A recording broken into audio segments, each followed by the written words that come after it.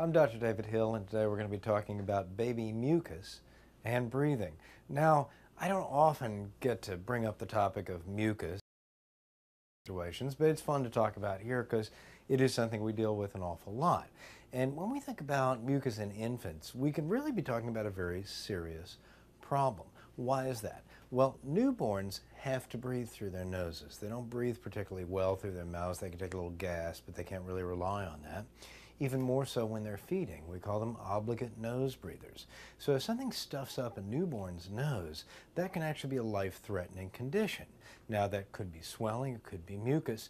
When babies are first born, especially babies who are born by cesarean delivery, we'll often see that they've got some mucus. The nurses will use a little suction bulb and sometimes even hospital suction, a suction canister, to get that mucus out and clear the baby's airway. From that point on, they make it a little stuffy or congested for another day or two, but then they should clear up. Some babies, however, seem to keep some nasal congestion. What could be going on? Well, there are a few things. First of all, they may actually have an anatomical blockage of the airway. That will take a doctor to examine and potentially to fix. If both sides of the nose are completely blocked off, that can be a very dangerous and life-threatening condition. Much more common, they get a little bit of congestion. Why is that? Well, obviously colds occur. A child can get a cold even shortly after birth, although for a little while they tend to be protected by mother's antibodies. However, if your infant is getting a cold, you're going to want to try and keep that mucus out of the nose.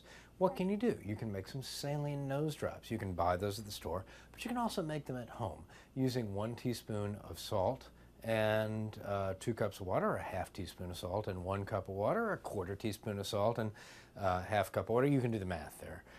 You want to boil that so that it dissolves nicely, and then let it cool back down to room temperature.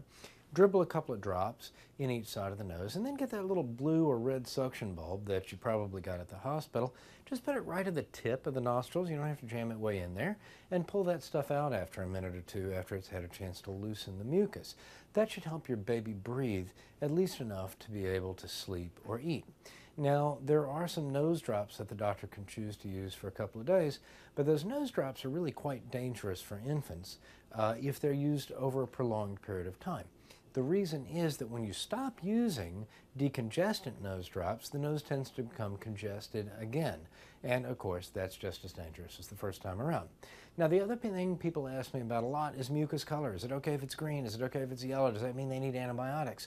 No, it doesn't. It's fine for the mucus to be green or yellow. That's a normal part of a cold, often occurring about the 4th or 5th day. So the color doesn't bother me, but if your newborn baby is having a tough time breathing, you should probably take him or her to a medical professional and have it looked at. Talking about baby mucus and breathing, I'm Dr. David Hill.